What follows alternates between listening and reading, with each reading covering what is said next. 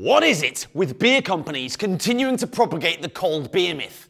Attempting to convince the world that great beer is served extra cold, just below freezing, and that their beer, whatever it may be, is even colder than the next competitor's extra ice super cold piss in a can. The only thing that makes beer cold is refrigeration, not the fucking name you give it. So if the greatest thing you can say about your beer, about your product is that it's colder than the next competitors, I mean, the best thing you can say is that it's actually cold, then your beer is clearly total fucking shit.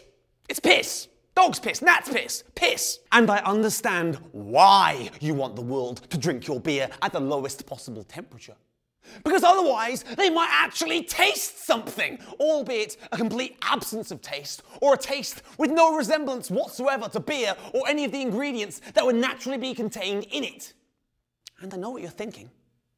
You're thinking, he's English. They don't like cold beer. They like their beer warm. I've been to England. I know what it's like. That is complete and utter shit. The only thing I like warm is gravy on my dinner.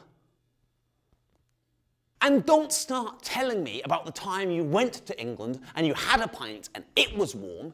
That means either their cellar broke down, there was a heat wave or something, or it was just a shit pub and you make poor choices because you're a twat. Or, better still, and this is the most likely explanation, they heard your accent and thought to themselves, this guy reckons we drink warm beer. Let's give him a pint of slops from the bucket that's been sat in the corner for 3 hours from the last time we changed the keg. Let me just set you straight on a couple of things. Nowhere in the world do they serve warm beer as a matter of course, except for a couple of highly specialised Trappist brews, Kenyan Tusker, and 1 or 2 other varietals which have yet to gain popularity commercially. As a general rule, beer should be served between 3 and 6 degrees, depending on whether it's a lager, an ale, or a stout. Just follow the brewmaster's advice.